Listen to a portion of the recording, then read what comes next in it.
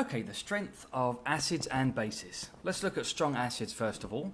3 strong acids are specifically mentioned in the syllabus: hydrochloric, nitric and sulfuric acid, and they're fully dissociated, releasing H+ in water. Sulfuric acid has 2 H+ it could release, but it always releases at least 1, and that means it's a strong acid, fully dissociated. Now, all other acids are assumed to be weak acids, which is pretty true. Specifically mentioned, again, are carboxylic acids, such as ethanoic and methanoic acids, and carbonic acid, H2CO3, is also a weak acid, specifically mentioned by the IB. Strong bases, well, those are group 1 hydroxides, such as sodium hydroxide, potassium, rubidium hydroxide, of course not hydrogen hydroxide, and barium hydroxide, that's group 2. They're all fully dissociated in water.